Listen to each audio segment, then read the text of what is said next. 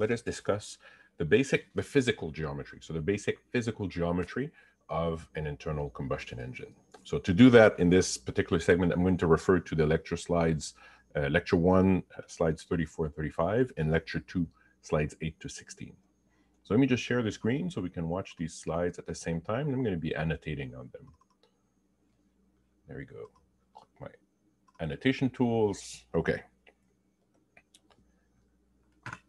So the basic unit, and again, in a single engine, we can have multiple piston cylinder assemblies, right? So the basic unit of my what should I say? The basic unit of the engine is the piston cylinder.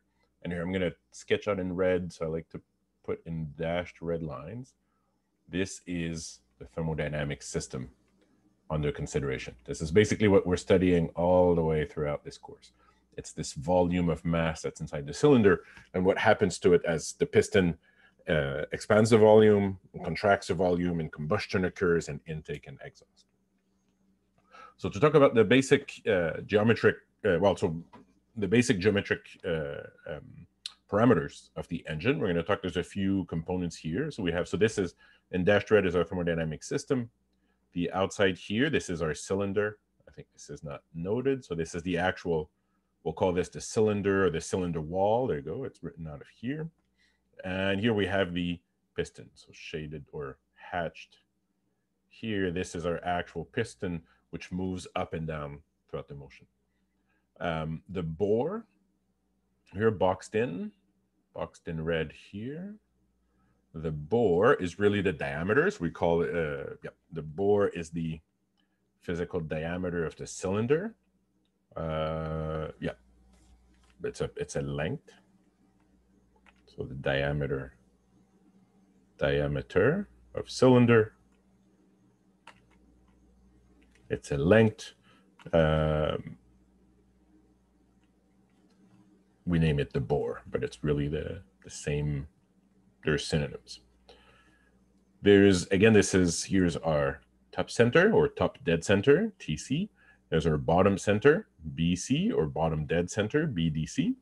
These are the uppermost. So we always think of the piston is sitting on the bottom, and then the cylinder head, right? The top of the cylinder here, this we call the cylinder head. So we think of the cylinder head as being on top, so that the top center position is the uppermost position of the piston. And that's regardless of the orientation of the engine, right? If the engine sits upside down or on the side, we don't often see engines with the pistons upside down. Actually, we sometimes do, but we often do see pistons at an angle or on their side. So the piston head always sort of sits on top of our cylinder, and the piston moves up towards the piston head and down towards away from the piston head. So the top center and the bottom center, those define the extrema of motion. The distance between the two is the stroke, and we'll often use the letter L, so capital L for the stroke. It's a length, and it's the distance of movement of the piston. The bore, we use the letter B, like this. Let's see, we have let's see if there's something written. So the crankshaft angle. Okay, so here's our connecting rod. So this piece here is the connecting rod. We'll often use this has a length, and that length actually does have an impact on the dynamics of the engine. We'll often call that little l. And the distance here between the rotational axis of the output of the engine and the connection between the connecting rod and that axis, this is the crank arm. So this is the crank arm length. We'll use A. This is also a length. Let's see. And it's not, in this particular case, it's drawn. So if it's a single piston, it would be a physical link, right? It's this on the back there. It's on the back of the connecting rod. Although in multi-cylinder configuration, it's really like you can think of, it's not actually built as a single piece, but you're rotating shaft. I'm going to draw the end.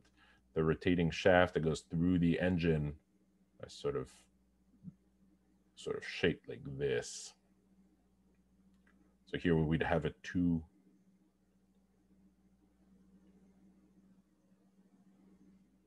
So here we would have a two piston setup where one connecting rod attaches over here, one connecting rod attaches over there, and the crank arm is sort of virtual, but there's a offset between here, the axis of rotation, and the axis of, or the connecting point between the connecting rod, and that distance is A. That would be the crank arm length. We think of, so time in an internal combustion engine is, I'm going to say, not that important. Well, it's extremely important, but the sequence of events that happens in internal combustion engines, it's really timed with position, right? It's the piston, when the piston is at the top, this is when we're most compressed, this is when combustion will start, or will, around this point, combustion will occur, and it will push the piston down. When the piston is at the bottom, this is when the exhaust valve opens, so that we can push the combustion products out. So it's really position that is a measure of, it's really position that's a measure of the timing of events. And we'll measure that position in the rotational frame. So we'll take the crank arm, or we'll take the rotation axis. We're going to draw, so here we have our 0-degree reference straight on top. And then we're going to look at how far is that connecting point, and that's our angle theta. So this particular piece of a sketch is reproduced over here, right? So this is our piston. Piston is up here. And this is the connecting, or that's the connecting direction with the connecting rod. So the connecting rod points here. This is our distance A. And here, let me just erase a couple of, just to get a little bit more room. And then we have the connecting rod like this. There we go. So when the crank arm, the connecting rod are lined up or collinear like this, but in not superposed, then the piston is all the way up. That's the top center position. And when it's at the bottom, they are again collinear, but they are superposed, and that's the bottom dead center. So here's the bottom dead center, top dead center. That's it. Let's see. Yes, and that circle is the motion of that connecting point that is described. So now theta is sort of our, well, it's our unit of position, but we'll often use theta as a unit of time as well. Okay, let's move up one slide. There we go. To keep talking. Oh, here I'm going to erase my annotations. There you go. So now we've talked about clear all drawings. So now we've defined sort of basic lengths. We've defined the bore. We have defined the stroke, which is the amount of movement of the piston. Now we can define volumes. So when the piston is all the way to the top, there's a little bit of volume left at the top. This is what we call the clearance volume. This is what the piston comes and it clears the head by a certain amount. So that clearance volume, that is the smallest volume throughout the cycle. And we have the, let's see, we have the total, well, it's the smallest volume. I should say we could also call this is the top dead center volume. And I'll often use the letters V with TDC or VTC. This is the clearance volume, or just VC for the clearance volume. So I'm going to use all of these different ways of writing them throughout the course. When the piston is all the way at the bottom, then we have the largest volume. So all of that volume, this is the largest volume attainable, which is the bottom dead center volume. So this is VBDC or VBC. That's it. Yep, there's not really another variable that I'm going to use. There is another volume, which is called the displacement volume. That's the volume that's added throughout the motion of the piston. It's equal to this volume over here. So the displacement volume is equal to the largest volume minus, so the total volume of the piston is at the bottom, minus the clearance volume, minus V TDC, like this. And this displacement volume is what is normally reported. So when you go in, and if you go and shop for a car or shop for an engine, if you get a 1.5 liter engine, that means that's the displacement volume of the engine. It's not the total volume, it's how much the piston clears as it moves up and down. Typically it's reported for the whole engine. So if you look up a specification sheet of a motor and it says displacement volume 2 liters and there's 4 pistons, then that means that each piston, so I like to note this as, for example, VE, volume of the engine, that is the total displacement volume, would be, for example, 2 liters.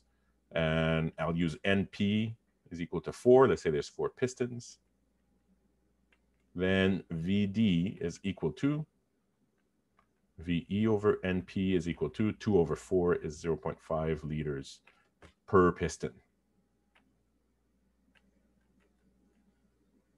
I try to be very consistent with this, but it's not customary to be that consistent. You sort of just have to pick it up from context if people are talking about the volume of the entire engine or the volume of a single cylinder.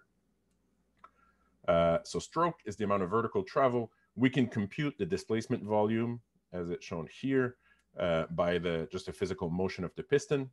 The piston moves in a linear fashion, so it sweeps actually a cylindrical area.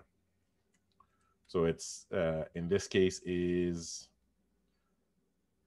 so here we've put D, really I would prefer to put VD, the displacement volume is equal to the stroke times pi and the bore B squared over 4. So pi B squared over 4, that is the area of the piston. So the displacement volume is just it's the area, or it's the volume of a right cylinder.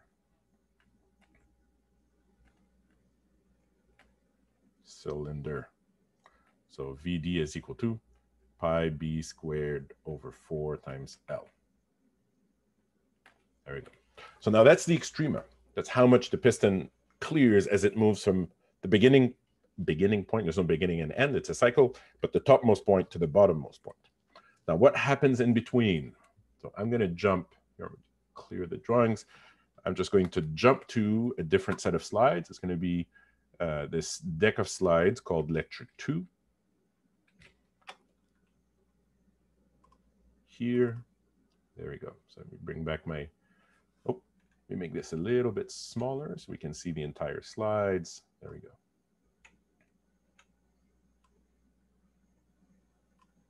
There we go. So, clear out the drawings. Okay.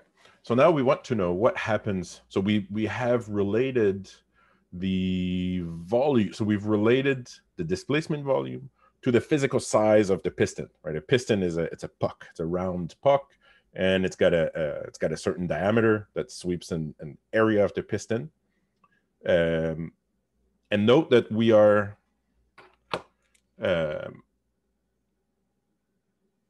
I'm assuming, or I'm always drawing in these images, the shape of the piston as being flat, right? What we call the topmost here, this is the piston crown. I keep drawing this as a flat. It is most likely in modern engines, it actually is shape.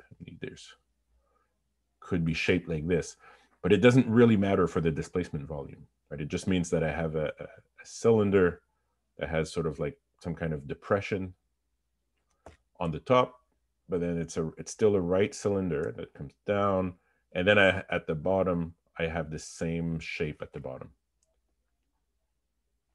like this. So it doesn't matter whether the top is shaped or not. As it sweeps the cylinder, it gives me the exact same volume. So the displacement volume actually is exactly the volume of a right cylinder. Okay, so now we've linked the displacement volume with the physical size of the engines, right, with the bore and the length. But now I want to know what happens with volume throughout the cycle. So I want to know what's the, so actually what we would call the instantaneous volume. So this equation here, which we're going to derive, is the instantaneous volume. So now we're going to do a little bit of trigonometry to essentially write this variable S. So we have the, let's see, so we have the connecting rod, has a length L, lowercase l, and we have the crank arm, has a length A.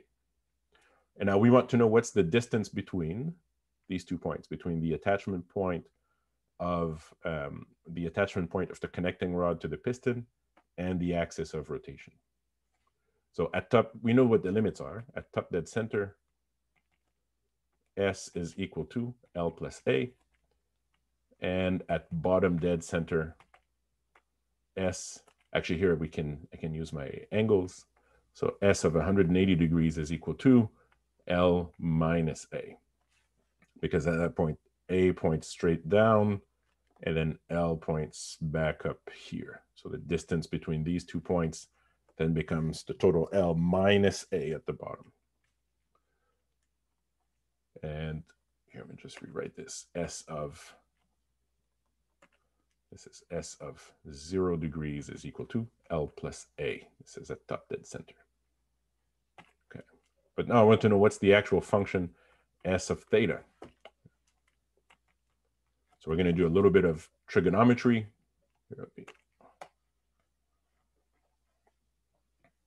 So I'm going to split my distance S into 2 lengths. I'm going to split it here with the vertical so that I have 1 square angle here, 1 square angle there. So this, I'm going to call this S1. I'm going to call this S2. This here is our angle theta. So we know that S2 is equal to, by the triangles, this is, I know the angle theta, that's a variable that I'm interested in. The hypotenuse is A, so that means S2 has to be equal to, let's see, the sine is opposite, so cos is adjacent over hypotenuse, so this would be,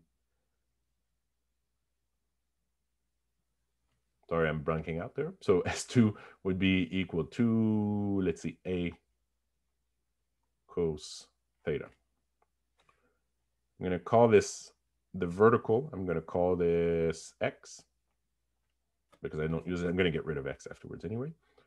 And so the value of X is equal to A sine theta. Okay, so now I have 2 lengths of the upper triangle. So I know that S1 squared is going to be equal to L squared plus, oh, sorry, other way around. I know that L squared, the hypotenuse, is going to be equal to S1 squared plus X squared. So I know that S1 then is going to be equal to L squared minus X squared to the 1/2.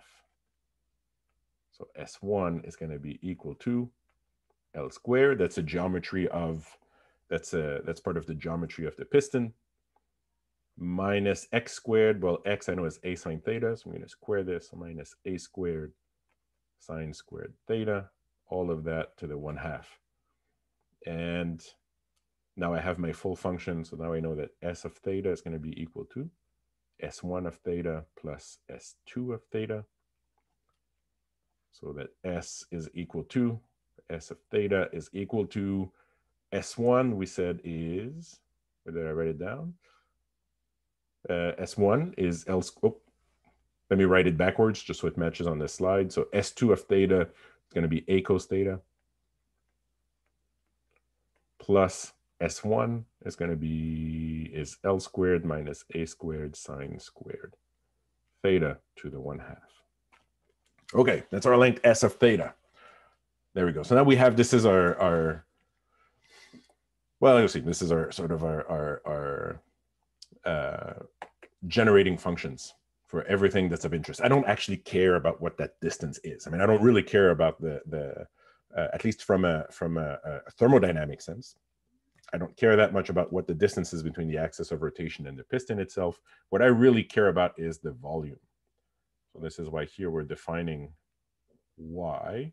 So y is equal to 0 is when the piston is all the way at the top, and y increases as it goes down. So I know that the volume of the piston, so here we've rederived this function here. So now I'm going to, and that function is the same as this boxed-in function there. So let me just clear all of my drawings, and then we're going to restart. So now starting from y, this is y is equal to 0, is the position of the piston at the top dead center. Let's see. So I know that the volume of the piston, the volume of the cylinder is going to be equal to the clearance volume on top plus the area of the piston times y. This is the plane area of the piston as it moves down. So this AP is pi b squared over 4. So this is equal to VC plus pi b squared over 4 times y. Okay, what's our distance y? I'm just going to make a slight vertical shift. So y is equal to 0 is equal to the position of the piston at top dead center. And at that position, my connecting point is going to be somewhere over here. So I can define the distance y as the distance from the top of the piston at top dead center to the current location of the top of the piston. So this would be my distance y. Or I can just shift it to the position of the connecting point at top dead center to the current position of the connecting point. And because the piston is a solid element, there's no slop in how the connecting rod attaches, these two distances have to be the same. So y is then by definition L plus A, the position at top dead center, minus S of theta. This is my function y of theta. There we go. That's it. We can replace it in. So the volume of the cylinder as a function of theta is equal to the clearance volume plus pi b squared over 4. And then brackets, we have L plus A minus S. So minus A cos theta, can replace everything, minus L squared minus A squared sine squared theta to the 1/2, close brackets. There we go. And this is this equation over here. So that's the instantaneous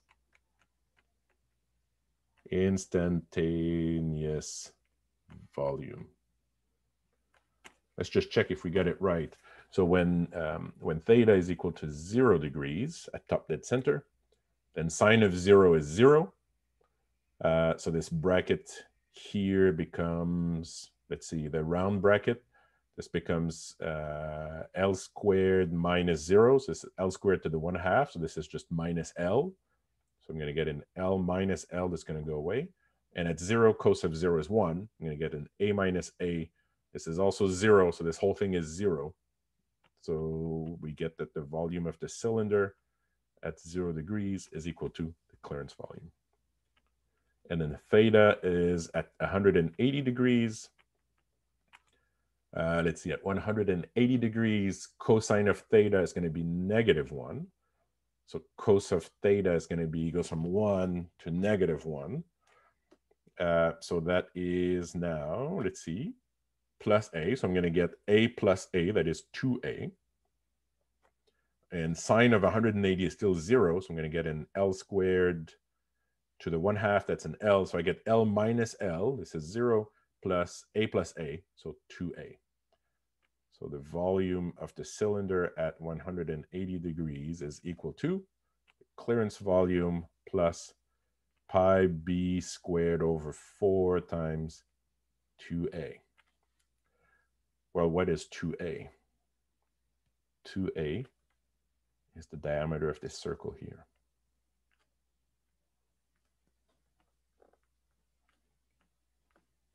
A. And by definition, it results in a translation. So when we've turned, so if this is my connecting rod on top and my crank arm on the bottom, when I go from the top position to the bottom position, it goes like this. What I've done is I've brought the cylinder down by a length L, which is actually equal to 2A. So by definition, 2A actually is equal to L. So this is equal to the clearance volume plus pi b squared L over 4, which is the displacement volume. This is VBdC. Good. So our function here works perfectly. At least it reproduces the top and bottom points. We can rewrite that equation in a slightly more convenient form. Yeah, let's rewrite this as a slightly more convenient form. So here I'm going to clear all these drawings. Actually, I'm going to stop the share. I'm just going to bring out a whiteboard.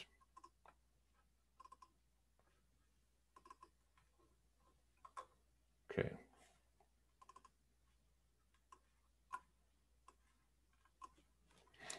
All right. So our instantaneous volume, V of theta, was equal to the clearance volume plus, I'm just rewriting the equation we derived, pi b squared over 4 times L plus A minus S. So minus A cos theta minus L squared minus A squared sine squared theta to the 1/2. I'm going to turn this into a square bracket. Okay. Let's see. Well, I know that the displacement volume is an important quantity, and it's a quantity that I always want to track, or it's sort of a defining quantity of my engine. It tells me how big my engine or how big my cylinder actually is. So here I'm going to multiply the top here by big L, so this becomes a displacement volume. I'm going to divide this whole thing by L, like this. So now I have the instantaneous volume is equal to VC plus pi b squared L over 4. This is VD. And now in here, now this is a, let's see, this is L. Well, L is equal to 2A. So let me replace this by 2A. So it's going to be L plus A minus A cos theta minus L squared minus A squared sine squared theta to the 1/2 divided by 2A. It turns out the 2 is not going to be all that interesting inside this bracket. So I'm just going to bring it out in front. I'll keep an A. All right, this is awesome. So now I can distribute this A inside each one of these terms and get yet another extra ratio. So V of theta is equal to VC plus 1/2 of the displacement volume, L over A. We'll call this big ratio R. That's a geometric ratio.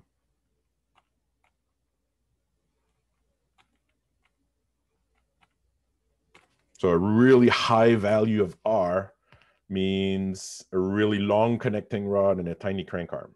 Bloop, bloop, bloop. Piston moves just a little bit, but it's very far from the axis of rotation. And then a really low value of R means that the connecting rod is close to the length of the crank arm. And it has to be greater, because if it's less than the connecting arm, then it would, like, the connecting arm with the crank arm would actually like hit inside the cylinder or the piston. So that can't happen. So R closer to 1 means it's very, very close.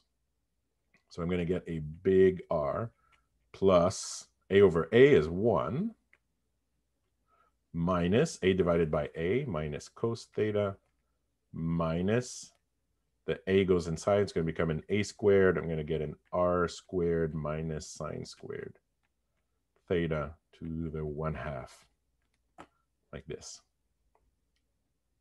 Okay. Still not great. So I've got this clearance volume. Let me just non-dimensionalize. I'm a scientist. I like to non-dimensionalize things. So I'm just going to divide by the clearance volume. That's equal to. So now I'm going to get a VC divided by VC. It's going to be 1 plus 1/2 VD by VC. R plus 1 minus cos theta minus r squared minus sine squared theta to the 1/2. And VD by VC, well, the displacement volume is equal to bottom dead center minus VC over VC. So the bottom dead center over the clearance volume, that's equal to the compression ratio. Yeah, that's the large volume over the small volume, minus 1. So we get V of theta over VC is equal to 1 plus 1/2 of the compression ratio minus 1 multiplied by r plus 1 minus cos theta minus r squared minus sine squared theta to the 1/2. Awesome. Okay. So how does this look? This is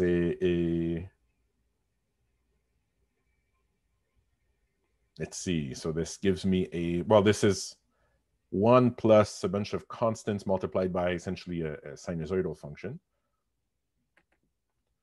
Actually, here I'm going to bring back my my slides. So let me just switch shares for a moment because this is actually already plotted inside our slides.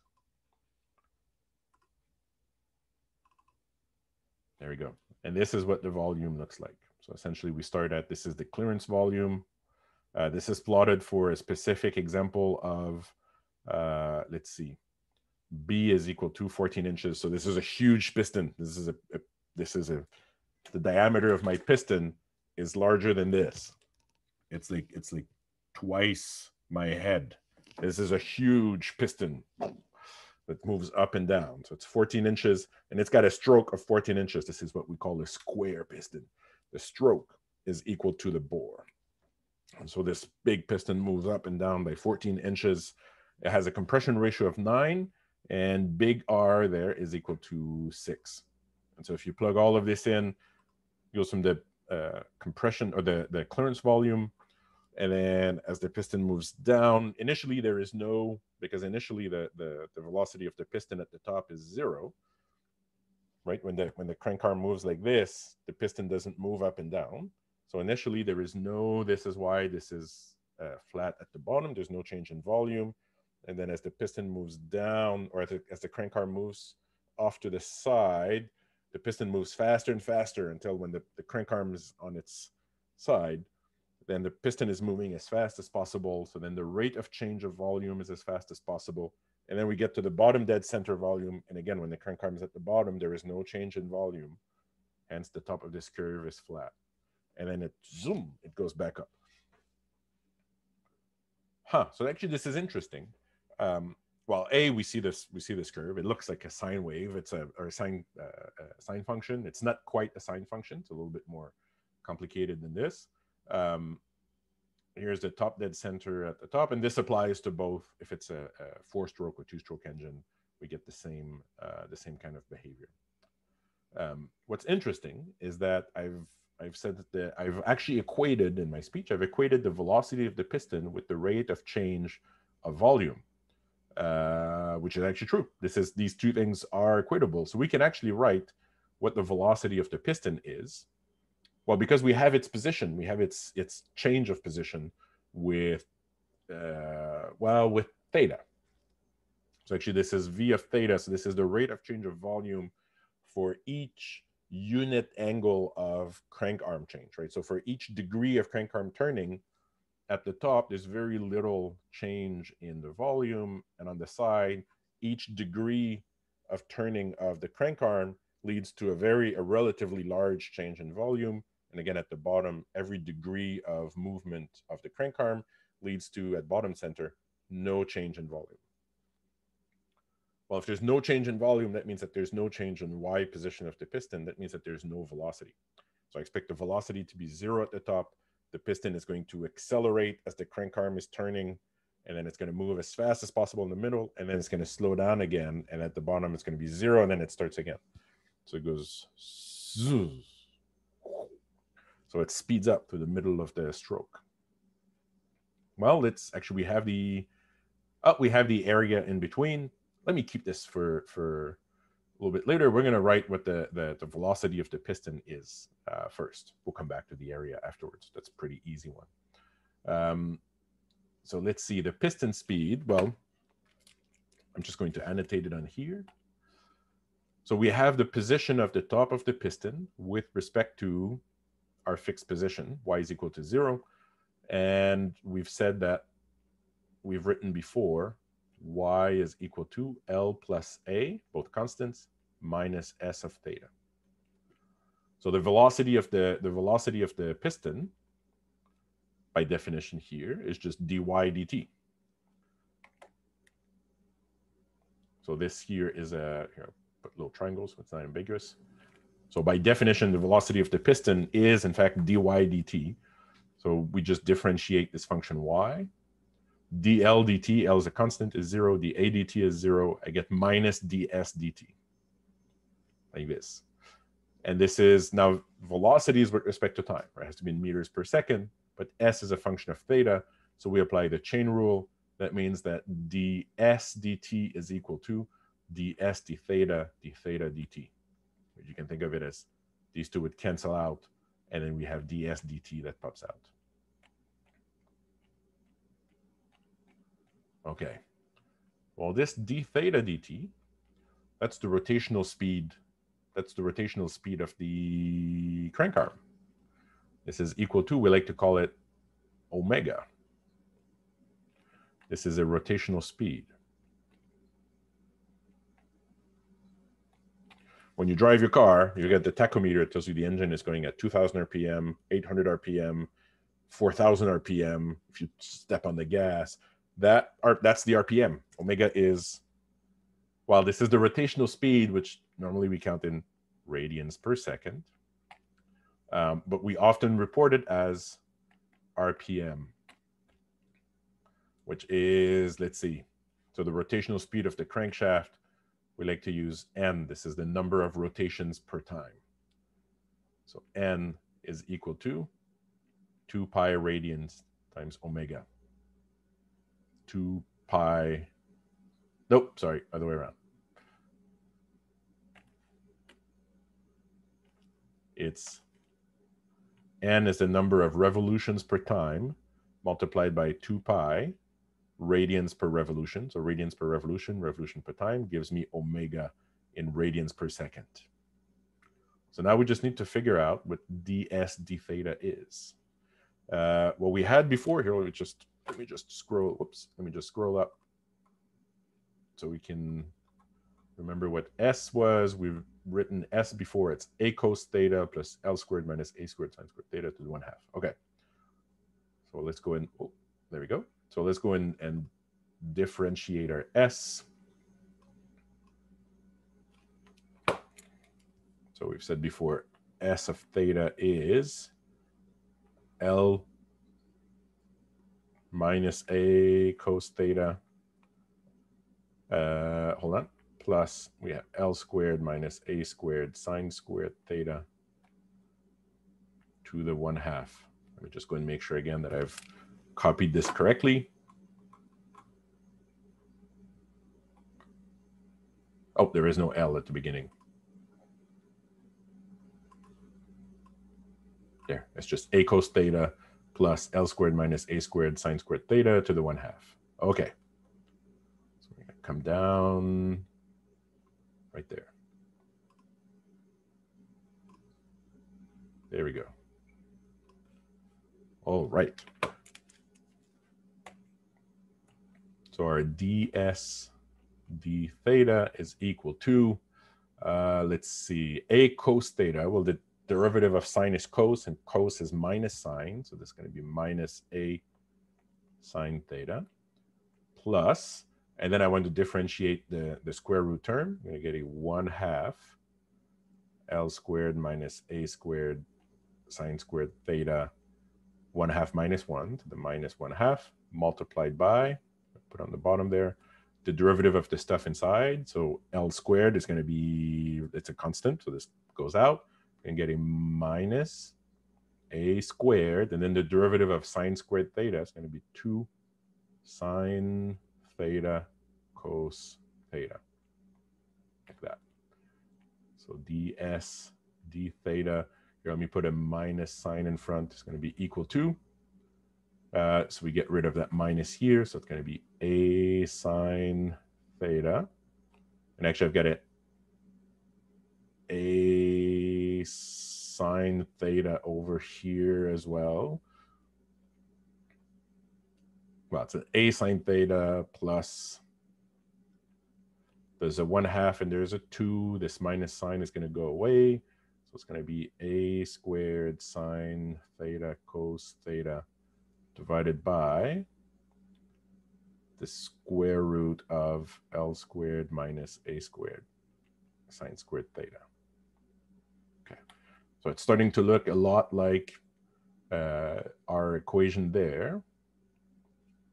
So we have to massage it a little bit more. Actually, here, let's just this is okay. So a sine, okay, so a sine theta. So I'm going to pull out an a sine theta. So actually here, let me rewrite UP is equal to, we said it's 2 pi n. Instead of having omega, so we're going to put 2 pi n, 2 pi n, and then I'm going to multiply by everything. I'm going to have an a sine theta plus, I just want to make sure I get back to the equation we had there, and I'm just juggling between different steps. I'm going to pull an a sine theta out. I'm going to multiply by a sine theta, so that inside the first term is just 1 plus, and I've got an a sine theta I took out, so it's going to become a cos theta divided by the square root of L squared minus a squared sine squared theta. Like this. Okay, well, 2a is the stroke. So UP is equal to pi times L, the stroke, times n, multiplied by sine theta. And then in brackets, it's going to be 1 plus, I'm going to take the a, I'm going to bring it to the bottom. It's going to become a 1 over a in front. And then I'm going to bring it into the square root. So this is going to be all divided by a squared. So it becomes cos theta divided by the square root of L squared over a squared is big R squared minus 1 minus sine squared theta. There we go. And now that's this equation here. We have the cos theta over square root of R squared minus sine squared theta plus 1, and it's all multiplied by pi ln sine theta. Awesome. And now that's our velocity. That is our instantaneous velocity. Here, let me make it explicit.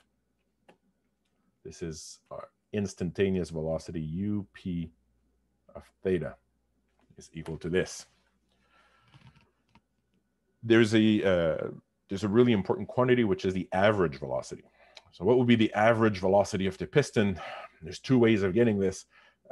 One is I could integrate the velocity over time and then divide by the amount of time that it takes. You know, so like UP average is going to be the integral from 0 to some amount of time tau, UP dt, and then divide by 1 over tau. That gives me the average velocity, blah, blah, blah. It's annoying to integrate this thing. There's an easier way of doing this. What is the total distance traveled by the piston over one back and forth? Right, it travels L down and it travels L up. So over two strokes, or over one rotation of the crankshaft, the piston goes whoosh, whoosh. So over one rotation, the piston over one revolution, let's see, the distance traveled is 2L, 2 stroke lengths. The time it takes, the time for one rotation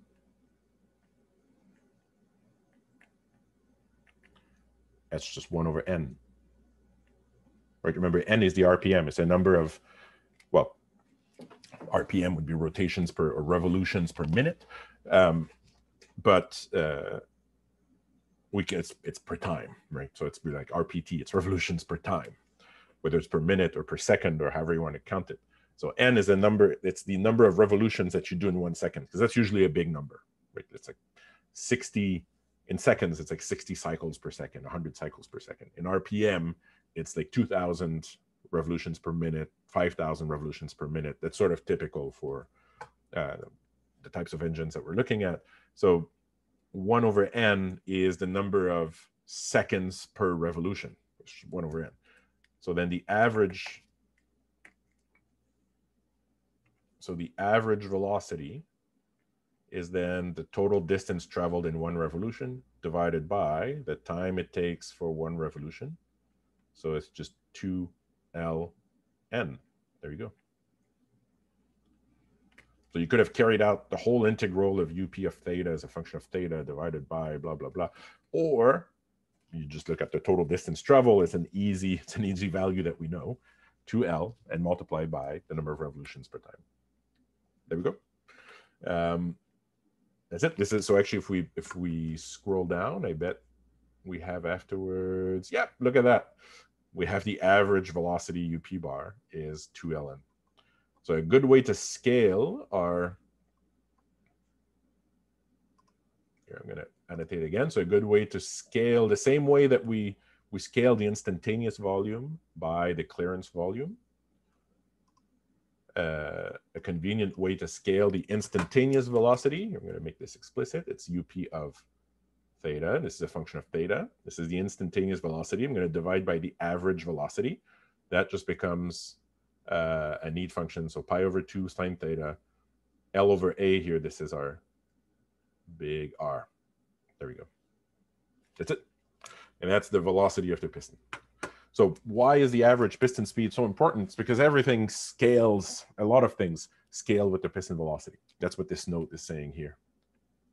So the stresses inside the engine scales with the piston velocity. If you're gonna, the faster that you run the engine, the more stress you put on the casing and on the parts and everything. So that there's sort of there's not an actual limit in terms of RPM, or I would say there's not a universal limit in terms of RPM. For example, if you've ever looked at plane engines, so not actual planes, but model planes. So if you look at fuel-powered model airplanes, the engines are tiny. They're like single cylinder. They're like this big. They're really small things, and they will run at like 12,000 RPM. If you take my Subaru and then you try to run this around the corner and rev it up to 12,000 RPM, the whole thing will just stop. It's not going to be happy. The block will explode. So somebody's not going to be very happy if you run this at 12,000 RPM. Formula One car, they do rev up to like 12, 13,000 RPM. So there's not a universal like max RPM that is good for any internal combustion engine. But there is a mostly universal rule of thumb that your average piston speed shouldn't be much more than like 8 to 15 meters per second. Above that, you're going to be limited by the stress capacity of the material itself. So however you design your engine, you want the average piston speed to be around this range. Let's see. Yep, in the same way, like if you look at, for example, large diesel engines in boats, they run really slowly. They're not running at 6,000 RPM. They're running much slower than that. I don't have the number in my head right now. I'd have to search for it in some spec sheets, but the RPM is much lower. So I was looking at, for example, a generator that was running off of a diesel engine, and these ones were relatively similar to a car engine. They were running about 1,800 RPM. But that was their operational range. Like they never would run much faster than this. They would hover around 1,800 RPM, and that's their design speed. And so they probably designed them so that around 1,800 RPM, you are nearing 8, 9, or 10 meters per second average piston speeds. So the bigger the piston, the longer the travel of the piston. And if the travel is longer, well, you can't take as many revolutions per time, because that will increase your average speed. But the increase in stroke length is going to increase your average speed, so you have to bring down your RPM. By the same way, if your stroke is very small, then it's physically small, then you can turn at much higher speeds. Okay. Let me clear all the drawings. So let's just see what we have in the slide. So here we have one example. Piston. Oh, before we do the example here, I'm going to go back and cover these two slides here. So we've defined instantaneous volume, instantaneous velocity. Here we also have the cylinder area. This is actually going to be very important for our heat transfer calculations in the class. And so for the heat transfer, the heat transfer is going to go like the area of the piston. So the instantaneous area is equal to ACH, so the area of the cylinder head. This is this area here. And note, in this case, we've drawn it as a flat, but this is not true. It's usually shaped. AP, the area of the piston crown or the piston surface over here. Those two are constant. So those are the lateral areas. Actually, the area of the cylinder head will go all the way up to here. We're going to take the sides of the clearance volume.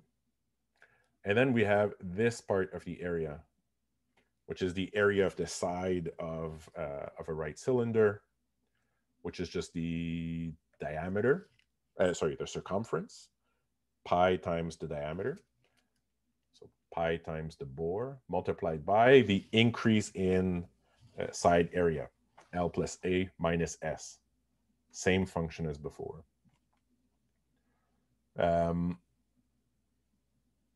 That's it. So our S is equal to this, the same function as before. We shove everything in, and then we do a similar, in this case, we do a similar non-dimensionalization, except we don't quite carry it through because we keep these two constant in the front. And then we have pi B, A is going to be L over 2 and so on. And then we have our big geometric ratio R as before. And this is the same variation. So as noted here, this is the same variation as the cylinder volume. There is one note in this deck of slides. I'm just going to go through on the next page.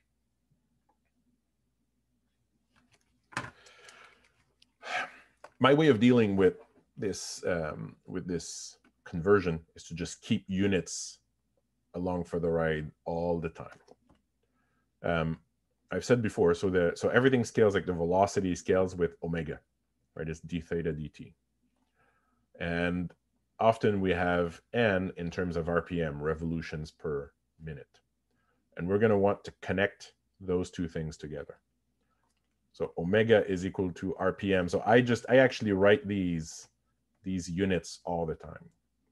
So you'll often see me writing, or you may see me write, omega is equal to 2,000 revolutions per minute.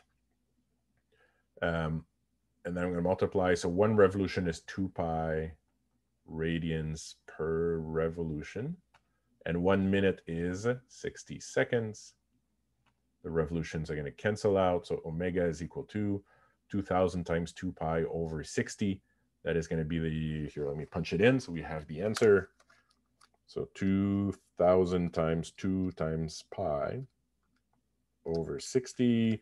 That's a rotational speed of 209.44 radians per second.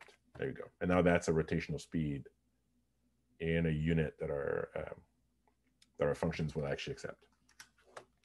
And this is what this slide is giving you. It's basically just that revolutions. So, but my takeaway is that always write down all of the units, and then you'll be okay.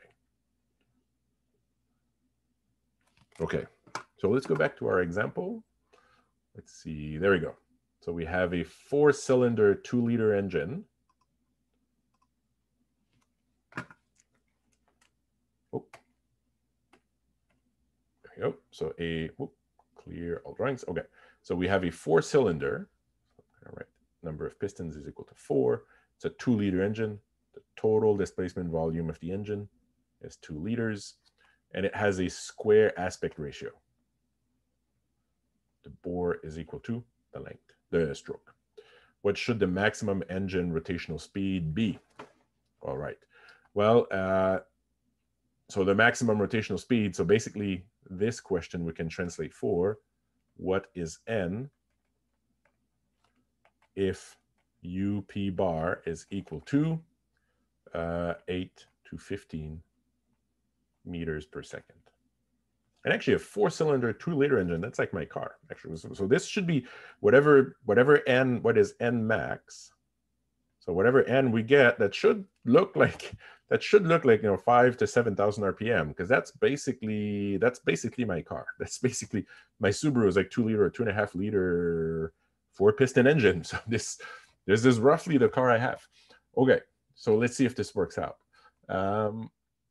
Well, we know that UP bar is equal to 2LN, and this has to be less than 8 to 15 meters per second. So we're looking for, I'm going to put a max. So remember, this is the maximum rotational speed if we apply this condition.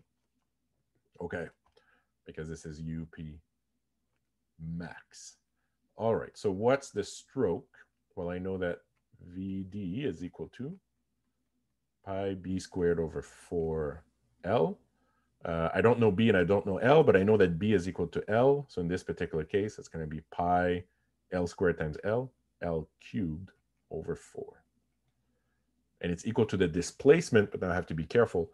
There's 4 pistons, so it's the displacement volume of 1 piston. So volume of the engine divided by the number of piston. So it's equal to 2 liters over 4. Good. 1 liter, well, 1 meter cubed is 1,000 liters. So this is 0.002 meter cubed over 4. There we go. All right, so L is going to be equal to, the 4s are going to cancel out.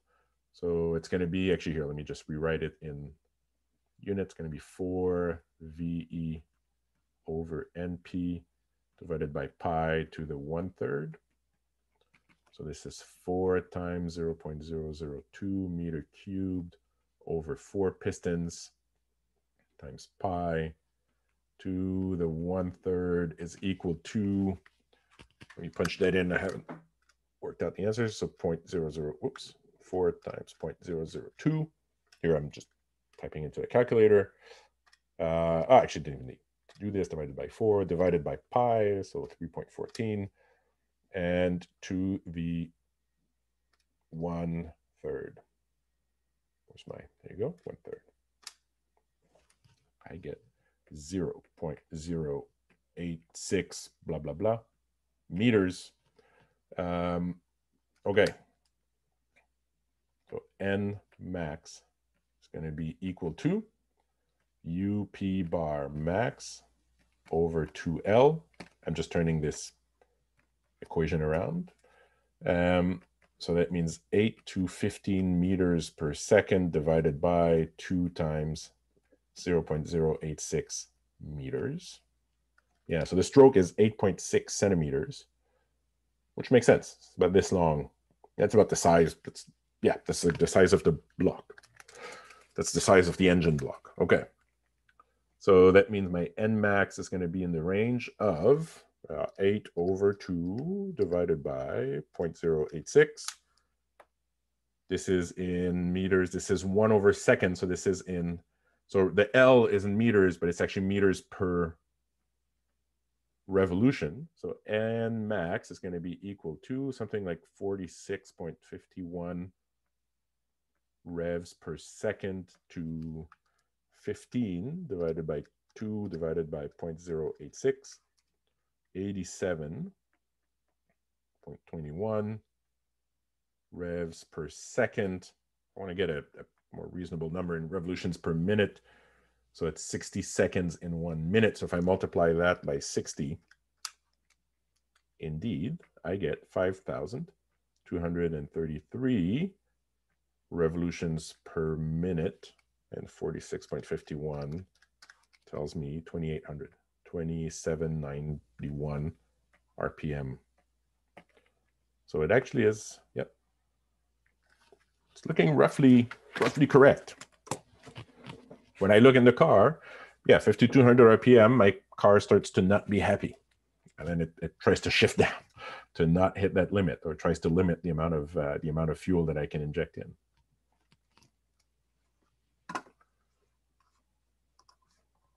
Awesome. Whoa.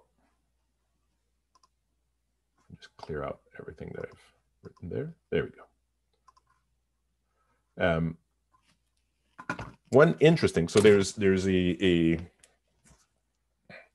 from the piston, so from the piston position, let's see, from the piston position S, we managed to get the piston velocity, U, which is ds, essentially is minus ds dt, right? It's, yeah, which is, so that is the velocity at which the piston moves. So we can get the piston acceleration. So here's S, this is the position, the position of the piston, or the displacement. So when we differentiate that, so actually, yeah, so here we've replaced theta, the angle, with omega t to get the rotational speed. Omega is like m.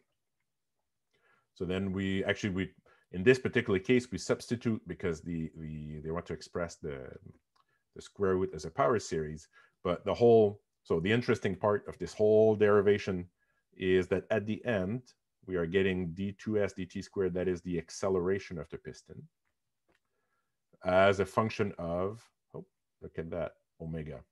It's the rotational speed. And acceleration is one of the important components of shaking. This gives you the vibrations. So that means that if my piston rotates at 1,000 RPM, then there has to be some kind of vibrations at around 1,000 RPM that is set up in my piston, right? That's what this cos omega t says, right? Because every minute, this piston is moving up and down 1,000 times. But it also creates a harmonic at, whoops, sorry, get the 2, at twice, at a higher frequency, at twice the frequency, which is actually a function of this R ratio. This is 1 over big R. So if big R is close to 1, I'm going to get my engine to vibrate at not only the RPM frequency, it's going to vibrate at also twice the RPM frequency. So one way to eliminate this vibration is to make R really big. That is to have a small crank arm like this, and then a really long connecting rod like that. And then that reduces the higher harmonics, or the higher vibration frequencies. There are other tricks to eliminate certain vibrations. That is to go to multi-piston arrangements. Oops. And now I'm wondering if that's what's on my last slide that I wanted to talk about. Let's just see. Yeah, actually that's the explanation. So here's the primary term of the inertia force, or the acceleration. The secondary term goes like 1 over L, or 1 over big R. And so one way to cancel it is to increase the connecting rod length, to have really long connecting rods. That introduces other problems. I mean, it makes your engine really like tall, and so it's harder to fit it inside of the package, inside of the vehicle itself. Let's see. There's another way, and it's to actually package pistons, or it's to package pistons together. So there's a way to completely eliminate these higher, or at least the second higher harmonic, for inline 6s and inline 8s. So that is 6. That's an engine with, let me just try it. So an engine with 6 pistons in a row. So you have 1, 2, 3, 4, 5, 6. And the inline 6 was one of the favorites of the American muscle cars in the 60s and the 70s, because it wouldn't vibrate as much. So our pistons are in here. So it turns out if you stack 6 pistons in line, so actually 6 or 8, you can add an extra 2 pistons there and still be able to cancel some of the higher harmonics.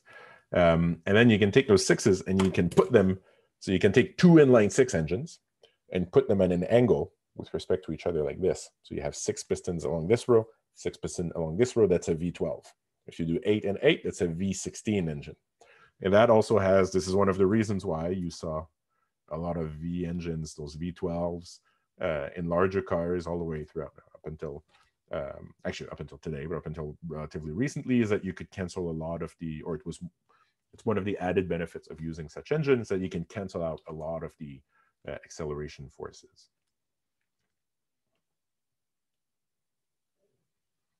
And that summarizes, so that closes our exploration of the physical geometry of engines.